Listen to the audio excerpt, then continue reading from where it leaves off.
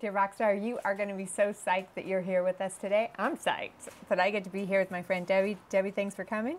Thank you for having me. Debbie Farah from Bajalia. And for those of people that have never heard of Bajalia, tell us a little bit about Bajalia.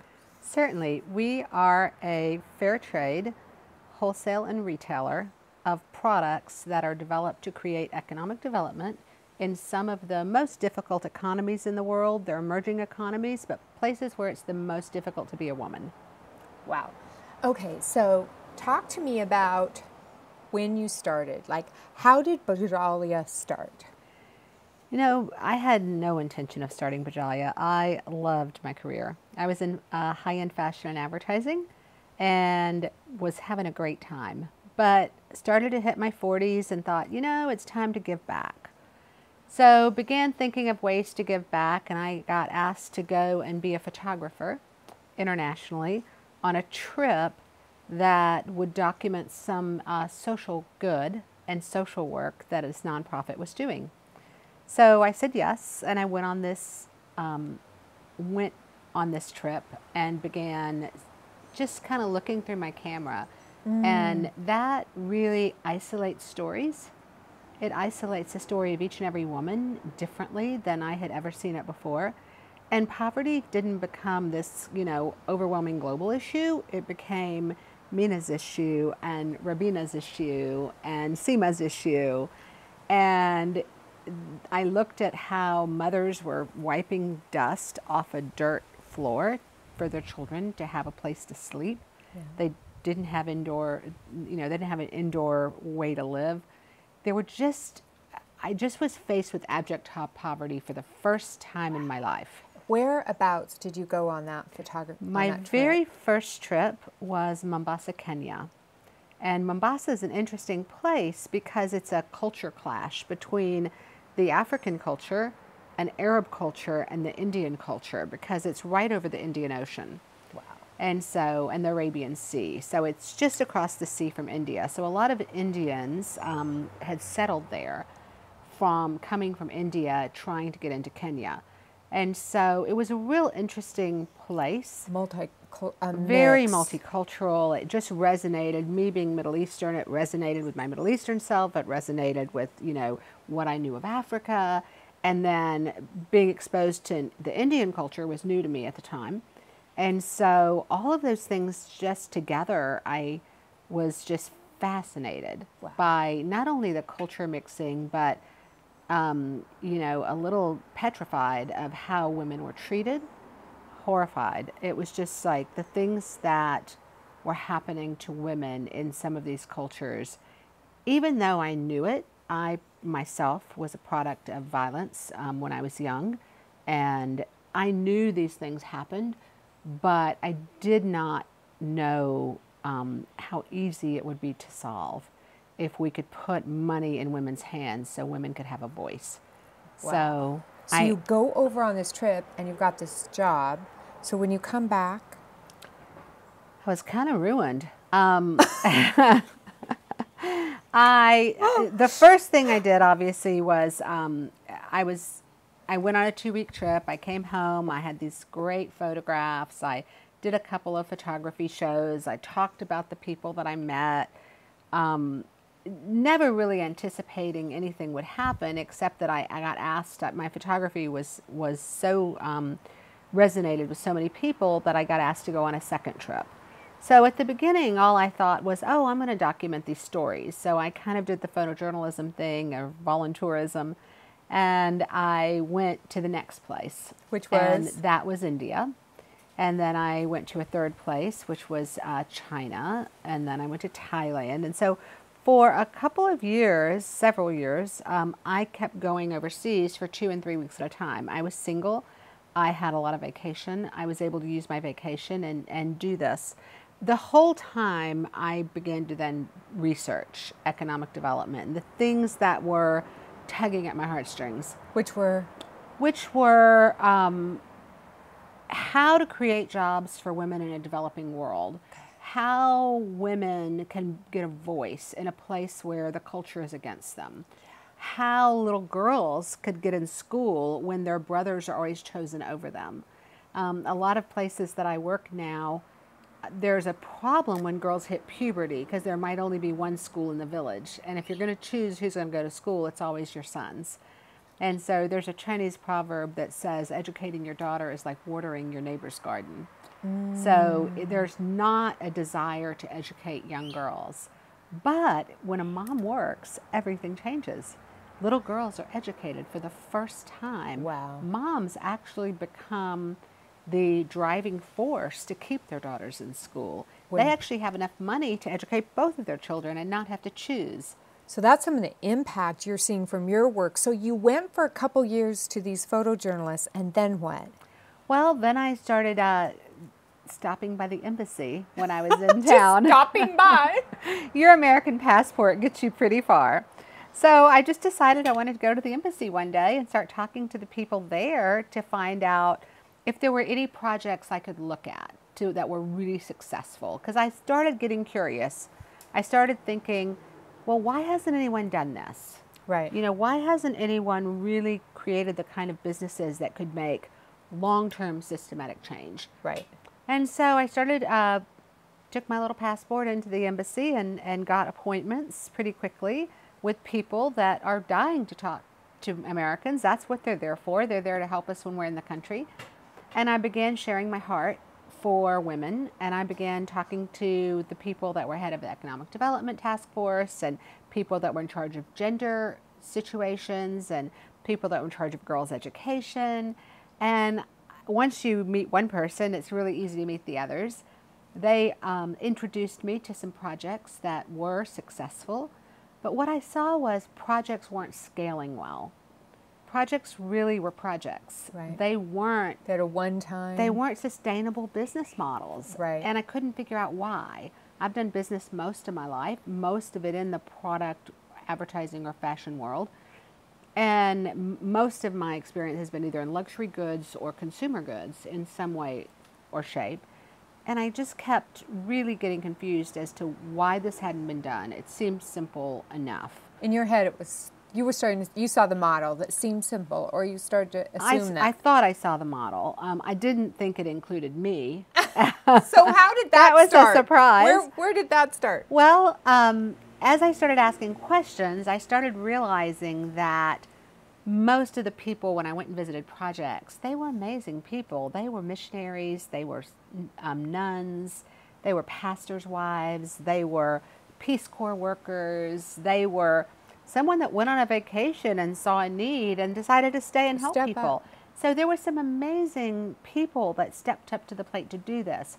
But what I found, there weren't very many business people out there. Okay. So there weren't people with relevant business experience. And that's what I brought to the table that I found no one else I met brought to the table. So then what did you start first? So the first thing I did was about 4 years or 3.5 years into this traveling, I started raising money for these trips so I could go on more of them. And I started raising that money. I founded a nonprofit and started raising money through the nonprofit, started having events. I started bringing product over and just selling it to my friends and used that money to raise the money for my next trip and my next research trip. Okay. And the trips then became a little bit longer. They became research trips. It still wasn't something, the nonprofit was something I was going to start and do for several years before we launched a for-profit, or to look and see even if a for-profit model was viable. So that's what I did at first. A lot of research, and even on the internet research, and talking to people that had done some work in this area, talking to people that were doing production and importing things from around the world. There were a lot of pieces and parts to my thought process that I didn't have the skill set for at the time. Right. So I had to do a lot of research. A lot of research. And then when the for-profit came, how did that come to the world? Well, the for-profit came out of necessity. I knew from day one, as soon as I figured out the business model, I would launch a for-profit. It came a little more quickly than I wanted it to, mostly because the 2008-9 crisis hit. So we were running a sustainable nonprofit. That basically means every single year, our nonprofit would make more than the year before. Okay. So the very first year we were, 90% donations and 10% sale of goods. That changed every year. So about 4 years in, we were about 60% sale of goods and 40% donations. Right. And so we were in pretty good shape in generating income to run the nonprofit. And talk to us a little. So the first places that women were making, that you were bringing in? Kenya and India. So Okay. Africa and India were our first two places we began to work. And how many women were you working with? When I first saw this, I thought I'd work with 6 women in a village in India. It went very, very quickly because everyone needed so much help. So we went from, one village to 20 or 30 pretty fast, and then Kenya. And how does that work in a village? Like when you go in and start at a village, what does that look like? Every single one of our villages looks a little different, Right. because that's how things work around the world. Every personality that's running something is running it a little differently. On our part, the things that always stay the same are we typically have to have someone on the field that's in charge, someone that can either speak English or communicate on a computer or Skype with us or something like that. I'll tell you, today, I'm 15 years in, or 14 years in. Today, it looks very different than it looked then. How many artisans do you work with, women around the world? We approximately have a workforce of about 200,000 artisans now. 200,000. We don't work with everyone every day, but we're working in 28 countries now with about 200,000 artisans. In just one of our groups in India boasts 2,000 artisans just for that group. Wow. And so talk to us about the model, how it works. What does the artisan get? What does Bajalia get? Talk to us. So we are not a nonprofit. We are a for-profit. We strongly believe in capitalism. That's the only thing that's going to change anything. So And why do you believe not. Why do you believe that? Well, for one thing, in my own family, my life has changed. I have a grandmother who was married at 14, a mother who was married at 16. I got my first job at 14, but my first marriage proposal at 15. So I know for a fact that when I got a job, it changed the trajectory of my life. So I know change is possible because it happened to me. When women have money, been, things change. Things change. And when I realized I was capable of making money, I was able to make decisions for myself that were very different than decisions that I would have made had I had my mother's life or my grandmother's life. Yes. So that changed everything. And I knew if it happened to me, it could happen out there as well. Absolutely. I love that. So, okay, now back to your model of how this works for the artisan. The model is a little different for everyone. So what we teach, we are beyond fair trade. Fair trade principles are fabulous, but they're about 60 years old. They haven't changed in a really long time. So fair trade would say children aren't exploited. We would say girls have to stay in school. So One it's step a more. whole level up above fair trade.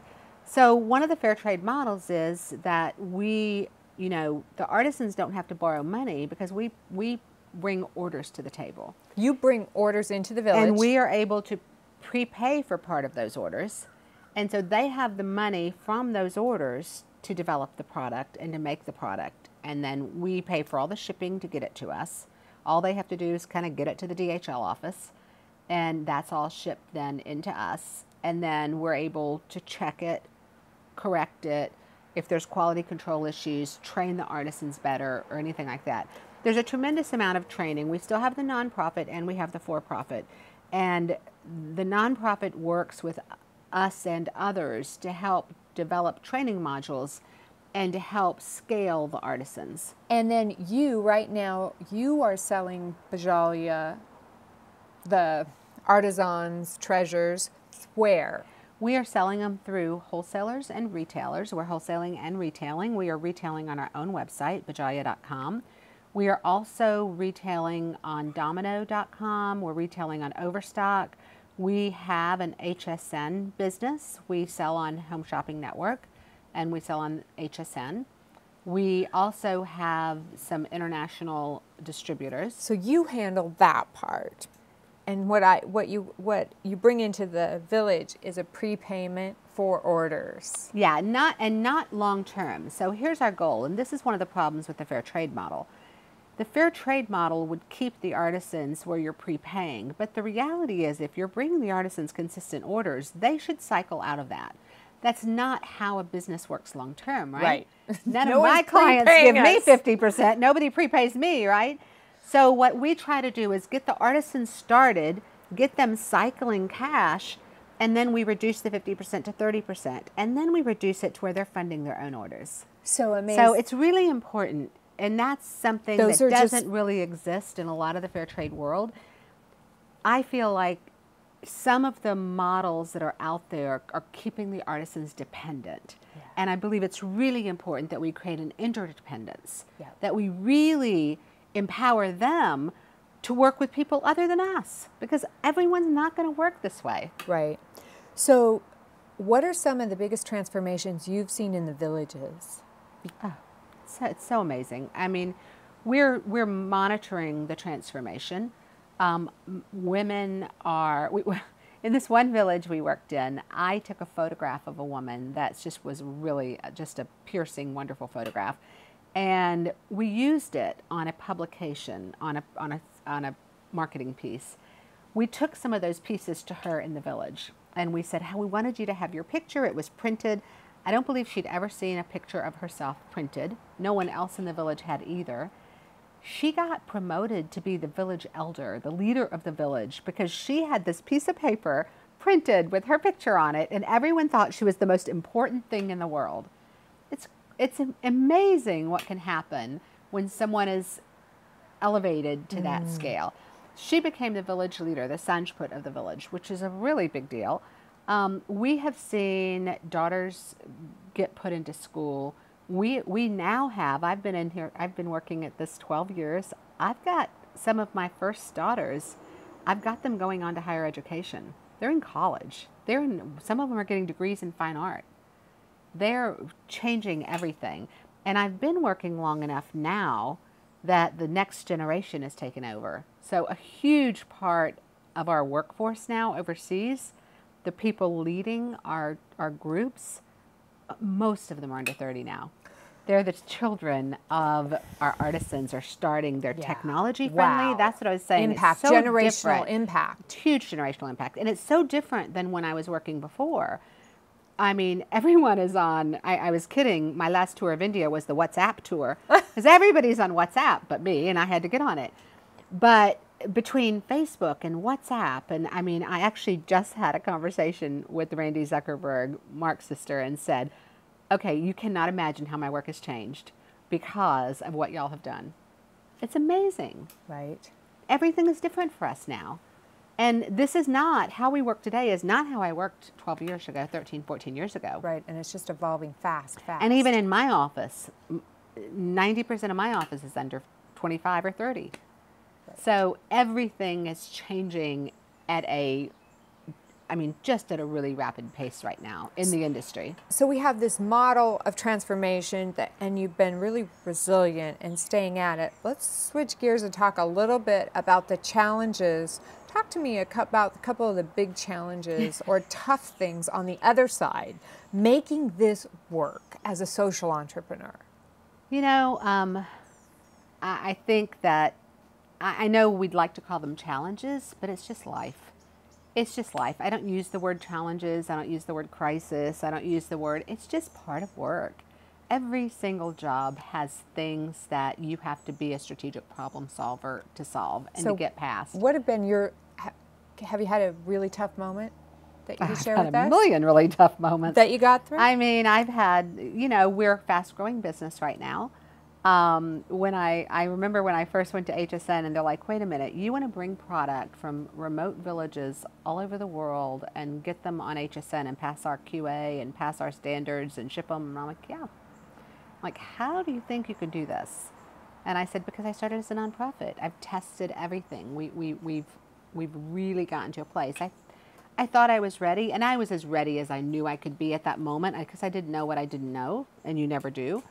But, you know, well, some of our toughest moments were that very first HSN show. I remember being in the lobby talking to our buyers saying, I'm so sorry, we had 2 products that didn't show up, like 2 items out of like 30 didn't make our first show. And she said, Debbie, do you know how many people don't make their first show at all? The whole thing doesn't show up. And I'm like, really? So I really felt like our artisans had really like hit this bar, amazing bar. So, you know, every single time we get to a new level, there's a lot of new challenges we have to figure out. I would say one of our biggest challenges has been funding our growth. The amount of money of venture capital that actually goes to women-owned businesses is less than 3%. And less than 2% of women-owned businesses ever go over $1 million in sales. Yes, I saw and that's that because statistic. they can't get funding, right? So it's this cycle. So I've been fortunate to be able to cultivate an investment partner for some of the growth, but it's not enough because we have more opportunities than we can go after right now. So if you were speaking to giving women advice that need to go raise capital, what are 3 or 4 things you would tell them? You know, I would say try to work your immediate network first and leave no stone unturned. Follow the warm trail. Someone's always going to tell you about somebody. The man that's my biggest investment partner now, I didn't know 5 years ago. I never had met him. And he's one of my dearest friends now, and he's my biggest supporter. But you never know where the money's going to come from. So don't be afraid to ask for it. But when you do ask for it, be prepared. If you can bootstrap as long as possible to bring money in, I would say do that. Bring as much money in as you can bootstrapping. And that's so important because? It's so important because you don't have to give up as much of the company when you do ask for money. Because that's the biggest challenge. If you have a great company and you have a good income potential, you know, one of my big challenges was when everything crashed in 2008 and 9, even the nonprofit had struggles because that 40% income or 30% income we still were getting as donations stopped. So we had to really regroup and quickly and think, okay, what direction are we going to go in? We decided to go ahead and launch the for-profit at that moment, but the way we launched that was hoping to get a large client. Well, we got the large client, but getting the money to fund the large client was a whole nother story. So bootstrapping as long as you possibly can, but also at the point that you can't, admit it and be willing to give up what you have to give up to keep your company afloat and keep it alive and keep it going. Because a small percentage of a $10 million company is better than 80% of a $1 million company, right? Right. So just be realistic in what you're keeping and why you're keeping it. If you're just holding on to it to be the boss, that's not a good enough reason. Right. You'll find strategic partners along the way. I also think I didn't do this enough. I think I should have now, looking back. I didn't enter enough awards and enter enough You've been winning things right and left lately. Right now I have, but I didn't enter pitch competitions, and I didn't enter all these things where I could have won 10,000 here and 20,000 there, 50,000 here. I didn't do that. I was really busy running the company. I would have done more of that had I realized it, because that's free money. Yeah. I mean, the best way to get money is free. Like win a contest. Win some contests. Get free money. And so that really is something I didn't take advantage of, and I would have done that differently. Well, on that note, what advice would you give your younger self?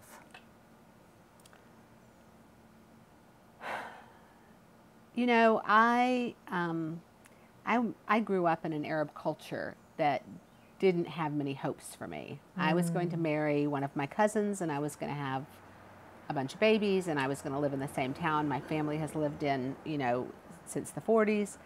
So, you know, when I think about the dreams I would have had for myself, I would have probably told myself to dream more. To dream more and to plan bigger. Because no one's more surprised than I am of where I am right now.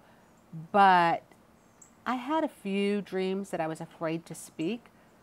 But I don't think I ever let myself really dream as big as I could have dreamt as a child, mostly for the world that I was being raised in, you know. And then I had some abuse issues as a child and some other issues that really kept me thinking a little smaller than I Yeah. think I should have been thinking. Yeah.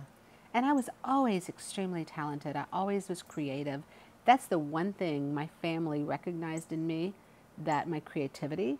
But no one thought to put me in, you know, art school or design school, because when it came time for me to get educated, my father said that a girl didn't need an education.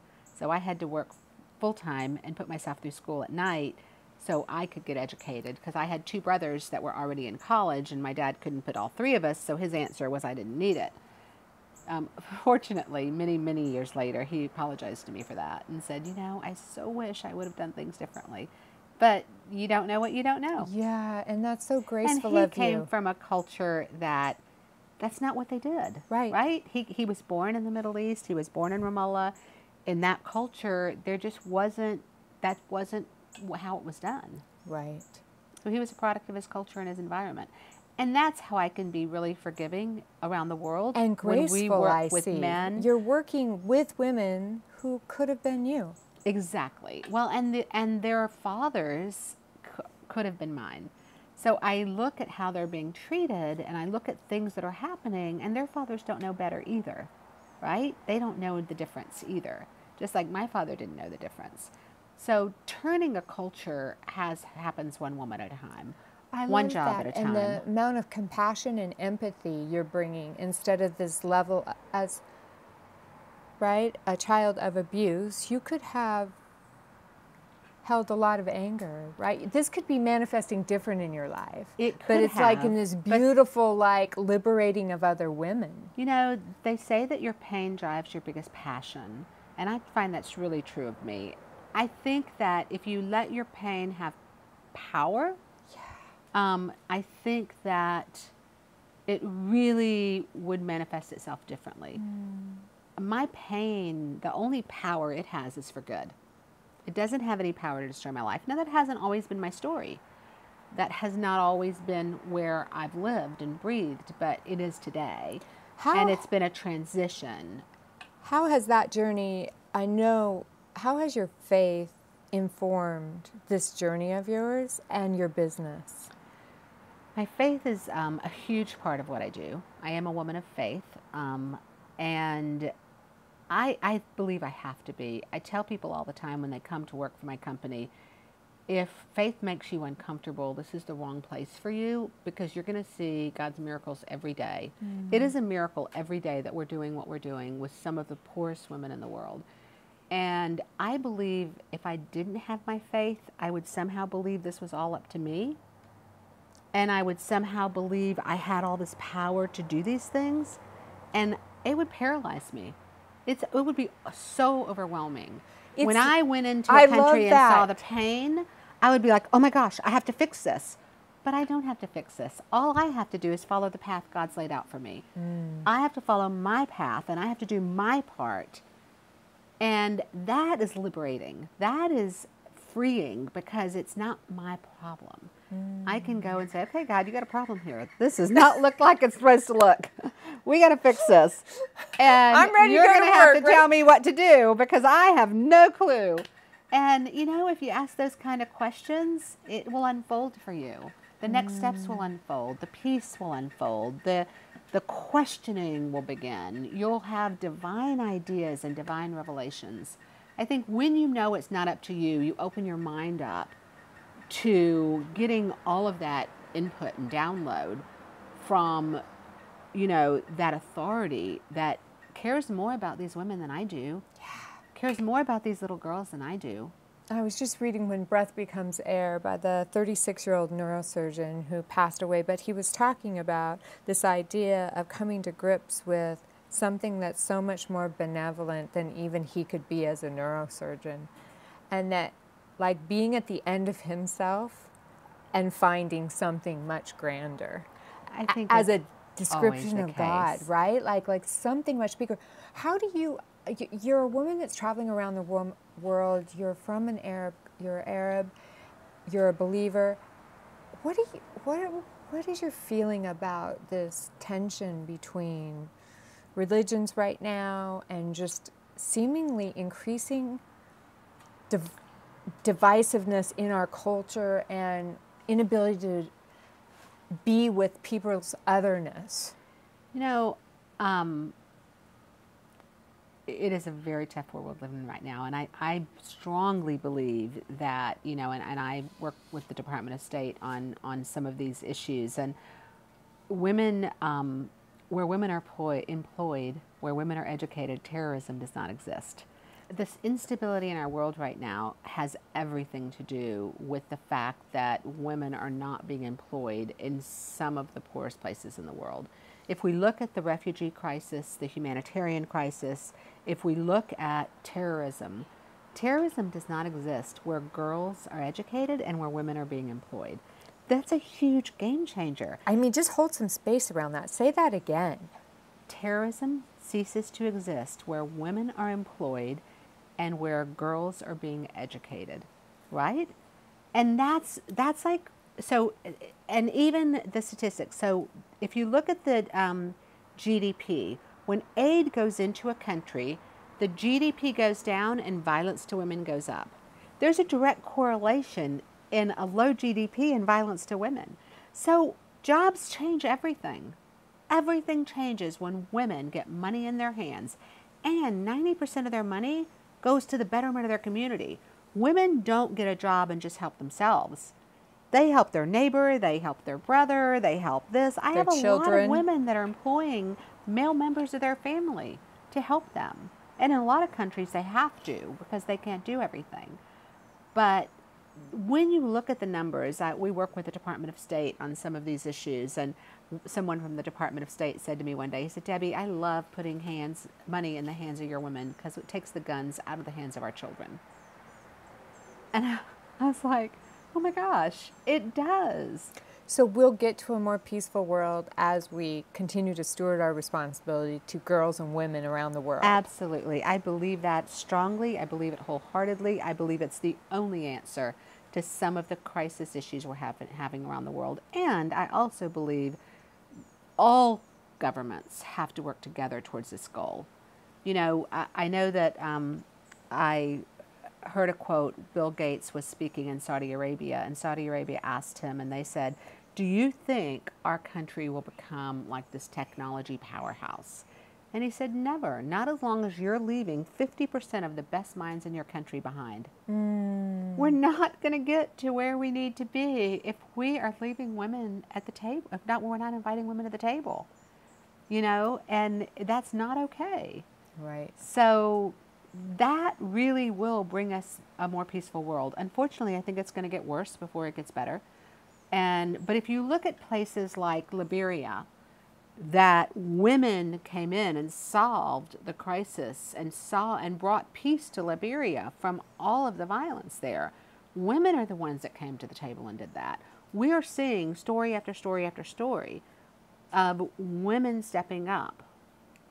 So when you think of, when you're thinking of social entrepreneurs, how do you define a social entrepreneur, and what do you feel like how can we equip people?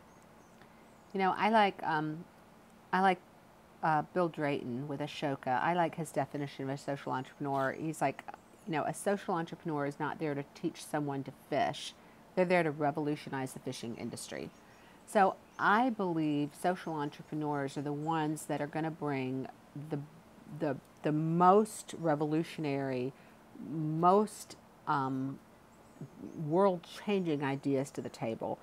And I believe there's not enough support for entrepreneurs right now in our country as it is. What would you like to see? You know, I'd like to see some women angel venture groups. I'd like to see women. We've got a major interesting period in our country right now. We're going to have a distribution of wealth that's going to change pretty dramatically. So everyone says, oh, the distribution is going to go into the hands of the younger generation, and the younger generation is going to be much more interested in social enterprise. But before that happens, money is going to change hands to women before it hits that generation. So women are going to, I believe, there's going to be a gender transfer of wealth before there's a generational transfer of wealth, right? Parents aren't going to die on the same day. Right. Most likely the male is going to go first, and then his wife is going to inherit everything prior to transferring it to the children. So we've got a major gender transfer of wealth happening, and women have completely been unprepared for this. Wow. Women are not prepared to do the things necessary to invest that wealth or to think. But it has been proven that when women are in that position, they will think about the things that matter to their hearts more. Yeah. And education for women, education for girls, women businesses, social enterprise are going to be on the top of that list. What skills do we need to equip young people with so they can run their own businesses and change the world? I personally think the more we can equip people with strategic problem solving, 99% of what I do every day is strategic problem solving. I mean, my desk is the problem desk. Everybody in my office is hitting my desk with, we have this, we have this, we have this problem, we have this crisis. You know, 90% of entrepreneurship is problem solving. About, I'd say 10% is, you know, your network and marketing and generating your network and doing that. The other percentage is how well you persevere through problems. Wow. Right? How well you persevere through problems. So on that, stay there, you're talking to someone that's out there, they're stuck, they feel like giving up, or they feel like they're not going to be able to do this, maybe under-resourced, whatever. What are 3 pieces of advice you'd give? You know, I'd say the first thing, I love Seth Godin's book about whether you're in a cul-de-sac, a dip, or a cul-de-sac. Yeah, you know, right? Yeah, right. I'd say you better know that. Yeah, is this a dip or is this one of the things I do, dead end? every time I'm in this crisis place, I'm like, okay, this bad thing is happening, but what good is happening? And I kind of make a list of all the other things that are going on around me that are good. And that makes me know I'm in a dip. I'm not in a cul-de-sac, right? I'm in a dip. This is like, wait a minute, all this good stuff is happening and then this negative thing is happening. Just on the other side of that is going to be success. Yes. So I really try to identify when I have a crisis or a challenge or a problem to solve. Is this a dead end? Or is it something that's going to cause me to pivot? Or are there all these good things still happening and this is just one thing I have to solve and resolve? So that's the one thing. I'd say know where you are. Know where you are. Know where you are in that. I'd say the second thing is have a really strong set or group of mentors around you. Somebody that, even if they don't know anything about your business, they can cheerlead you on. They can remind you of, you know, because I look now and I think, you know, one of the things I laugh about is I keep this list. It's stones of remembrance. It's like, I remember when, you know, that was our biggest problem. You know, I remember when I didn't have $1,000 in the bank. Now, then it was, I don't have 10,000 in the bank. Now it's, I don't have 100,000 in the bank. You know, there's a problem, you know, you're getting to a new place and new problems. And I would say, remember where you've been so you can see the future. Don't forget all of the successes along the way. I think you should celebrate them. Don't forget them. And when things get tough, go back and revisit those successes so you can remind yourself where you are and where you've been. So I think it's really important. I think the world is not for entrepreneurs. I would say more people told me to quit the first 6 months or year when I wasn't profitable than ever. I'd say the world is afraid of entrepreneurs. They're afraid of people that risk everything. They're afraid of people that are willing to cash out their last dollar in their 401k. They're afraid of that. This living on the edge, this thing that we do as an entrepreneur, that's not the safe way to live. And the world wants us to be safe because they can put us in a box. And I would say that, you know, when all of that criticism, when all of that naysaying, when all of those bullies come along and try to push you away from your goal. Your assignment, your call, your Be mission. strong enough to know that you know that you know you're doing what you're supposed to be doing, even if it doesn't pay off. You know, I really had to get to that place. I had to say, okay, I know that if I only employ 3 women, this is what I'm supposed to be doing. If I'm employing 3,000, great. If I'm employing 30,000, great. But if I change the life of one woman, that's got to be enough for me. That is such a strong statement, because I left the school this week and I got a note from one of my students that said, at the very bottom, it said, I know you want to inspire and resource 100 million people. And then he said, but remember, if you can touch one life the way you've touched mine, you have been a success. That's enough. And I felt, guilt and overwhelm emotion at that moment of being reminded by someone I'm mentoring. It's about the one. It's about the one. It really is about, life is about the one. And you could have a lot of ones. And I'm fortunate that I just got back from India, and I was able to take 2 people with me that had never seen our work before, up close and personal. And I was in awe of their analysis of our work. But even if that wasn't true, even if I changed one woman's life, I think that's got to be enough, Pam, right? We have to be willing to say, maybe I'm not here to change the world, maybe I'm here to change her or to help her. And I think that's important. I think that we get caught up in numbers. Yes. And we start playing a numbers game, and we start getting distracted and dissatisfied. And the reality is, my life was changed because one person gave me a job at 14 years old. Yeah. One person And then believed look in me. at the exponential impact of that job. Right? One Look person at the believed in jobs me. you're stewarding. Right. And so if I look at that, I don't know what else that person has done in his life, but I know that my work now is a result of him believing in me. So on that note, how do you define success? I don't think about it a lot. For you, what is the definition of I success? don't even know. Is it the one? You know, I think success at the end of the day is more personal. It's more about me. I don't think it's an outward thing. I think it's an inward thing. If I feel like I am a good steward of every single thing that's brought in my life, that is every person, every soul, every spirit, every dollar, I believe I'm successful. And that's whether I have a little or whether I have a lot. I think if you can be content and joyful with what God gives you to work with on any given day, I think that's success. I don't think it's a huge overarching business plan or a financial statement. I just think that's just adding confusion to the equation. But What are your every day what I'm are spiritual? good. What do you do to stay that centered? What do I do to stay this centered? You know, I do a daily quiet time meditation. I journal every day. I write out. Many years ago, I did something called the Artist's Way. Yes, Julia I love Cameron. the Artist's Way. I love her. And it talked about 3 pages Her of morning pages. uncentered, unfiltered journaling. And I have a prayer journal. I have a gratitude. I do gratitude. I am grateful every day for things. And I think that, and I just unfiltered dump things out daily.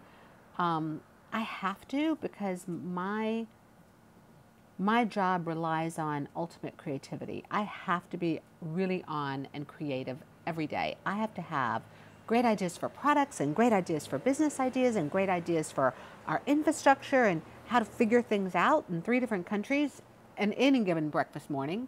You know, I wake up every morning and have hundreds of emails because everybody is working when I'm asleep. So if I don't take that time in the morning, I can get really into this chaos of my day. So I am very committed to that time. I'm committed to listening to music that lifts me up and music that raises my energy level to really focus on a bigger picture. And I try to keep the good stories of the things we do around us, whether I share them with my team at a team meeting, whether I have a photograph sitting over my desk, whether I have photographs in our lobby. I try to remind myself of the work that we're doing every day, so that I can remember what I'm there for. Because you can get caught up in the junk, right? You can get caught up in the bank called and this called, or so-and-so, you know, All the DHL details of the has mission. a package stuck, right? You know, the details that are so far All from the details purpose. are so far from the purpose. So I try to keep my purpose and the faces that I work for and the reasons that I do what I do. I try to keep them up close and personal and make it be about them and not about me, right? Because the minute that you transfer and it's about you, then you're easily offended. Then you're easily manipulated. Then you're easily angered, right? Right. But if you keep it about the things that it's about, Yeah, the people that you got into it to serve. right? Yeah. Right? Then, and every day I feel like I am served so much more than you know. It's that, right? That spiritual principle that when you Yeah. give, you receive, and that there's some kind of magical endorphin There is a thing that was reaping and just sowing. There you sow what you reap, and you reap what you sow. And I just an example of that. Just this week, you know, Facebook is the ultimate equalizer all over the world. And so I was talking to, I posted something this past week about our India trip or something. And one by one, different people we visited in India were just commenting on how grateful they were for our work, or how grateful they were for our visit, or how we're changing their lives. I mean, I saw one person while I was in India, and he said, we were going under before we met you, and before you changed everything about us. And he runs a business with twin sisters, and these twin sisters were amazing. They were telling me, I said, what is your dream for your business? And the sisters, one of them Humaira and one of them Aisha, and they said to me, you know, we had to drive an hour and a half away to go out of our village into the nearest city to get higher education. They're both college educated, which is extremely rare in this part of India. And they said, we had to drive an hour away to do that. Our dream is that other girls in this village don't have to. That we can grow a business where we can further educate all the women that work for us. wow. And I was like, that's what it's about, right? How do you stay centered? You focus on everybody else instead of yourself. Oh, perfect. So as we start to wrap up, is there anything else you'd like to say to makers or creators or starters?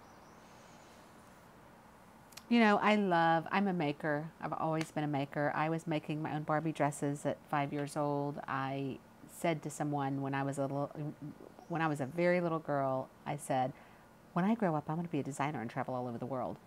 I didn't even know what the world was at the time that I said that, but I would say don't lose your dream, whatever that dream is, but be willing that it might look differently than you thought, right? When I thought of originally the idea of Bajalia, I was going to go live in a foreign country, sit with 6 women in a village and embroider and help them. That was the initial idea. That was the first thought, was I need to help these girls, right? I need to help them. It doesn't look anything like that now. I still would love to live overseas. I still would love to sit in a village and embroider for weeks at a time. That's not the life I have now. But be willing to allow that dream to manifest itself into something even bigger and greater than you ever imagined. But also be willing, if it is embroidering with 6 women in a village, that you're content with that too. Right? How powerful. So where do we find you? Online, on social? Everywhere. At? We are at Bajalia.com. And that's B-A? Jalia. So we're at Bajalia.com. I'm DebbieFarah.com as well. We are on Twitter, we are on Facebook, we are on Pinterest, we are on Instagram. You can find us everywhere, and you will see the most amazing faces and the most beautiful product created by the most beautiful people. Yes, so whatever the next holiday is in some woman's life that you know, go to Bajalia.com. Give, right? Right. The gift that keeps giving. And as I sit here and get ready to wrap up, just this thought. And we do also have a very exclusive collection on hsn.com. And on hsn.com. As I sit here and think about this dream bigger and dream, hold on to that dream. How powerful is that, right? Isn't that fun? Thank you so much for your time. Thank you, You are a Pam. rock star. You're a rock star too. Thank you.